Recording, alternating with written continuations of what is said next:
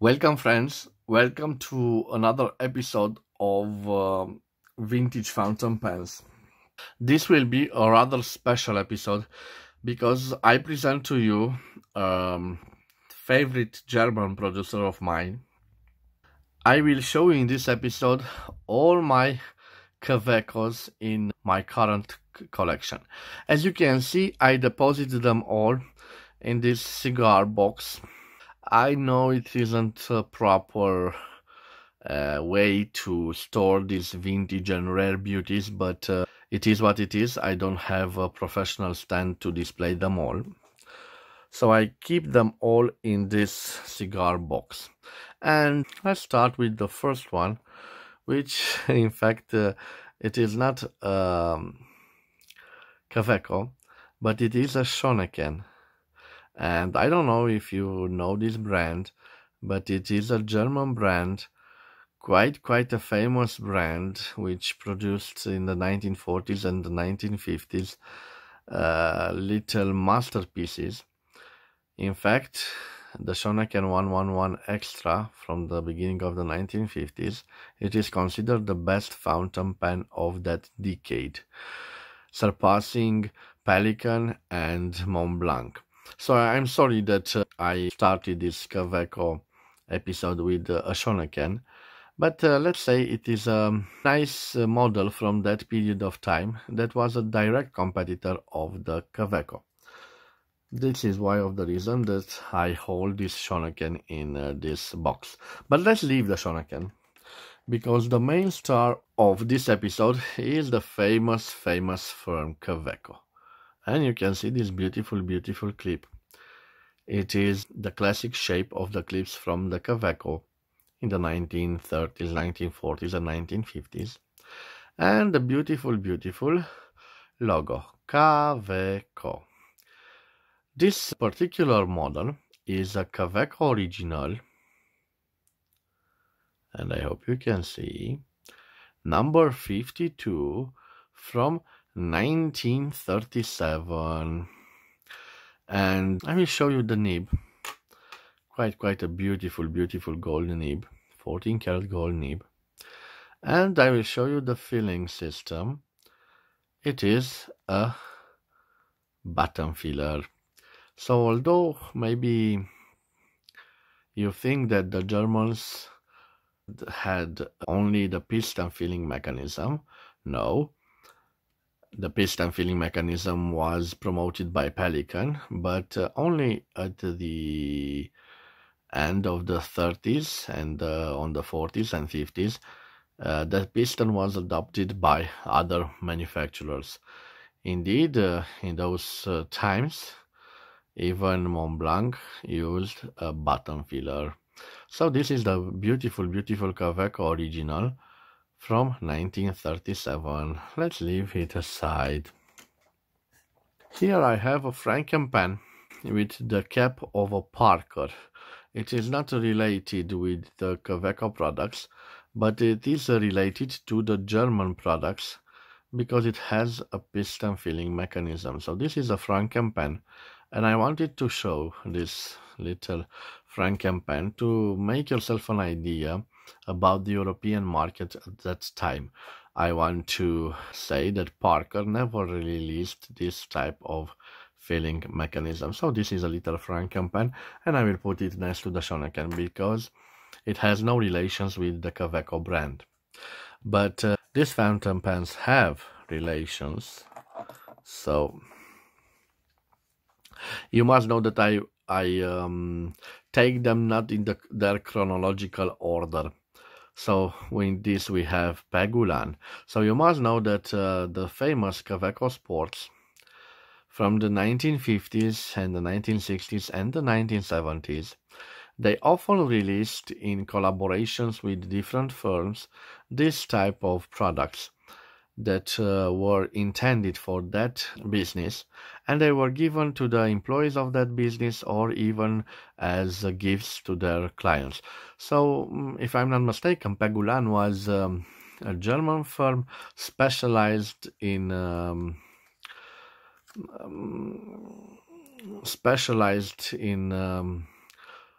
furniture or I don't know exactly, in office furniture, but I think I'm mistaken. It's not the point of this video, but this beautiful is.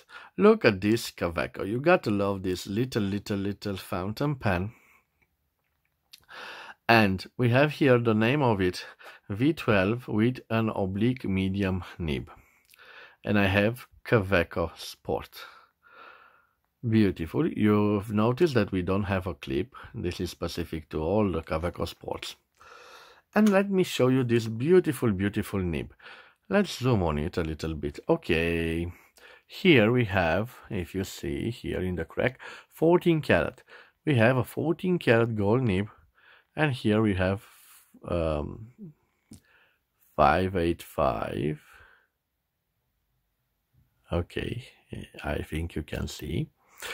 This is a semi-hooded nib specific to the 1960s. A beautiful fountain pen. This is a piston filler, so you simply open the blind cap and you can see the turning mechanism. Okay. And this set, it came to me with this mechanical pencil. You can see that all the body is faceted in comparison with the fountain pen where we had only the cap faceted. So this is a KAWECO Sport 19, a beautiful mechanical pencil. At the end you can see the logo.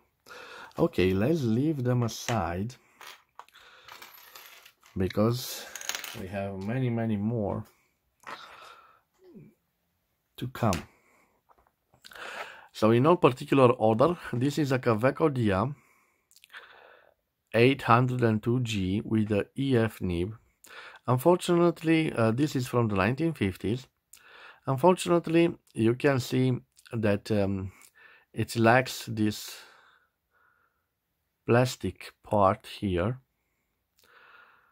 the same logo with a KAWECO here and the logo on top of the cap. It unscrews. We have the ink window and we have the beautiful gold nib. But let's pay attention to the sorry, let's zoom.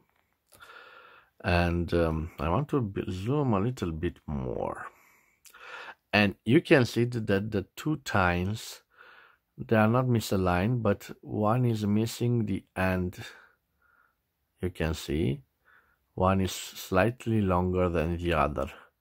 So it lacks the top, the iridium top. A shame of the nib because it's a beautiful 14 karat 585 gold nib. And the cost of repairing this nib is quite a large cost. And I simply hold it like it is. Maybe it will be a great piece donor when the time comes. But this was quite cheap. I paid around 10 euros for it, so it's not a big waste of money. Okay, let's advance, and we are going to see original KAWECO Sport KAWECO from 1996. And this is a KAWECO. It's not a new ordinary KAWECO. It's made indeed out of plastic, but it is like a homage of the old KAWECOs from the 1930s. You can see this guilloche pattern, KAWECO Sport by Diplomat. This is a rather modern set. It has a beautiful gold-plated nib. This is the difference. We don't have a gold nib. We have KAWECO Germany, and we don't have a piston filler, but rather we open the barrel and we can see we have a cartridge filler. This fountain pen is quite thick. I believe this is, yes, it is a ballpoint pen. It also comes with this etui. No personalization on it, but a great looking etui. Let's leave them aside. And let's continue. Let's continue with the beautiful, beautiful fountain pen from the beginning of the 1950s. This is my favorite KAWECO Sport. Let me show you the chain with the round coin. KAWECO Sport. Beautiful, beautiful. Also, it has, I don't know if you can see, a personalization. It's Werner Kauer. They are some executives from the minor coal industry in Germany from the beginning of the 1950s. Just look at this beautiful KAWECO Sport. Faceted cap. And the name is KAWECO 12 with an OM nib. And my god, I want to show you that nib. It has also an ink window, and you can see it's slightly green, different from the others which had a blue ink window. Look, look, look, look, look. Just look at this beautiful nib. Oblique medium nib. Wonderful, wonderful, wonderful nib. And I'm sorry, it has a little problem. You can see it has the tines misaligned. Let's see if I can resolve this problem with my fingernail.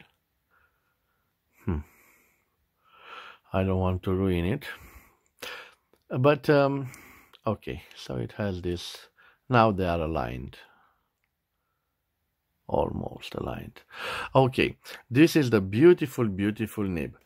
And let me show you another KAWECO 12. Because when you're a fan of one model, you need to have it in different nibs. And this is a wonderful double broad oblique nib. KAWECO Sport, the same model 12. Interesting that this seems more like a blue ink window, but it is the same as the other. And this is the nib. Let me show you in comparison the two nibs, because one is double broad oblique nib and the other is just OM nib. You can see the difference between the two of them. Quite nice looking pieces. Let me see what we have. I have another. Oh, this is another etui. Of course, I'm sorry, it's not related to the KAWECO. It is from my latest acquisition. Oops.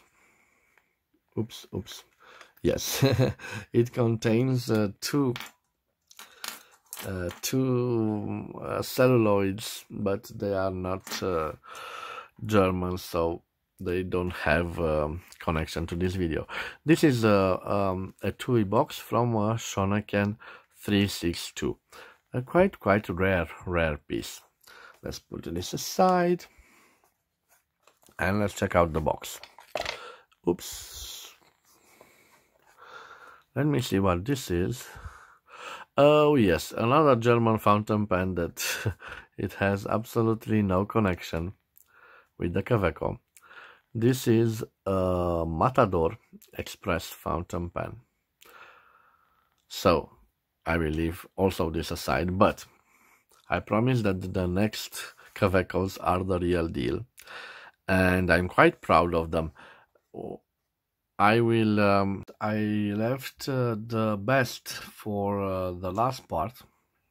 I consider a good acquisition when you can find a fountain pen it's in original box with original papers. Not often this thing happens. So I have in this box a special KAWECO, and it's a KAWECO Sonderklasse 685 EF nib, a beautiful, beautiful piece with its original receipt, with original instructions, and the proof that it is its original box. So 6A5EF, another stunning KAWECO from my collection. Look at it, beautiful, beautiful. And let us see the beautiful two-tone gold nib, and this is a beauty. Look at it. Okay, 585 14 carats, a beautiful, beautiful nib. I don't remember if we have a blind cap. Let me check. Yes, this is with a blind cap, a piston with a blind cap, but you can see in NOS condition. Wonderful, wonderful fountain pen and a great acquisition. I don't remember the exact sum, but I believe it was under 100 euros. Yes, it was under 100 euros with its original box. And speaking of original boxes and original purchases, this is a KAWECO Dia V3 OF from 1961, and I know sure it is from 1961 because, believe me, it has the papers, the warranty, and that warranty is filled with a German stationery store.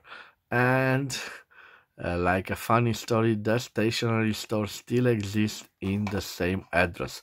So from 1961 till our present day, that stationery store still exists there. And of course, you can check out the review of the KAWECO Dia V3 on my channel to find more details about this beautiful fountain pen. And an interesting trait, you will see that all the KAWECOs that I have are black with gold trims, and this is a gray one, so quite a rare color for the KAWECOs. And you see that the hooded nib resembles the nib that we saw on the KAWECO Sport previously, including the marquees, so 585 here and 14 carats here. And by the way, guys, you can admire all my KAWECOs, and let me show them to you. So let's zoom out, let's take out the box out of the picture, and let me show them to you. So as I told you, you can see design trait here. So they are all black with gold trims, with the exceptions of this rare gray color. So guys, this was my marathon video where I've presented to you a short presentation of all my KAWECO vintage from my current collection. I am officially announcing to you that I will buy all the KAWECO's models that I will encounter on the market, because I consider that KAWECO and Schöneken are the greatest German fountain pens from that period. And of course, the KAWECO's have a great price in comparison with the Mont Blancs or other German fountain pens from that period. Thank you for your time. Wherever you are, I wish you to have a nice day. If you've enjoyed this marathon, please try to subscribe to my YouTube channel. You will support my activity, and I could buy lots and lots of KAWECOs and share them with you on my YouTube channel. Again, thank you for your time. Have a wonderful day, and bye bye.